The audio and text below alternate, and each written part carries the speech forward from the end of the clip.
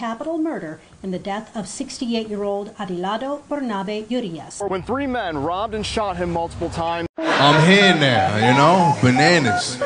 Hold me down here. Let's get started, have a show. I'm from East New York, Brooklyn. Take a lot of pride in my neighborhood, you know.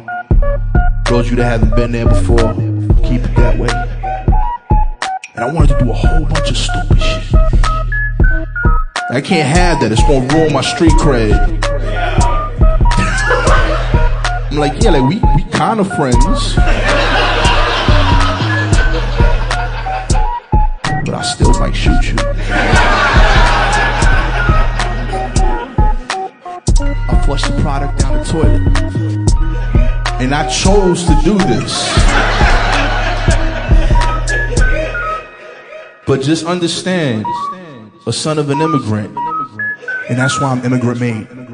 One man is seen pulling a gun on a 31-year-old named Richard Cepeda inside the lobby.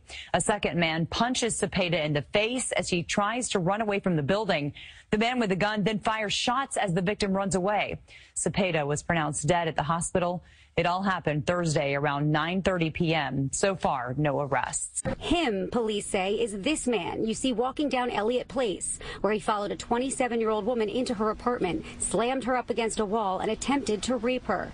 The young woman received a slight laceration to her face, but hopes the suspect takes responsibility himself. 5 men surround Esvin as he was making a delivery. They threw him to the ground and began to beat him up. They steal $70, take his e-bike, and then they stab him in both legs. To give them everything, or else they'll kill me. Of one of the suspects in hopes that someone recognizes him. Even with these stab wounds in both legs, Esvin managed to make his way back to the pizzeria for help. Esvin paid $500 very hard-earned dollars for that e-bike that was stolen.